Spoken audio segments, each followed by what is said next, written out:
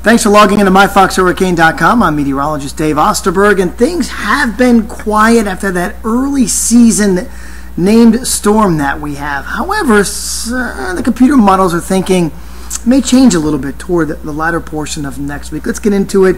July climatology, of course, still favors the Gulf of Mexico and the Caribbean, but does include parts of the southeast coast of the United States. If you're going to get a storm, these are the areas where it is likely to form. Right now, nothing. It's quiet out there. The eastern Pacific has been very active on the other hand, but we're starting to see a little shift, and at the end of our next 7 days, you go toward the middle to latter portion of next week, you can see with the European model that a weak low wants to form in the northeast Gulf off the Florida Panhandle, maybe over toward Alabama. So the potential is there sort of at the end of this cold front for a low to form and develop into something tropical.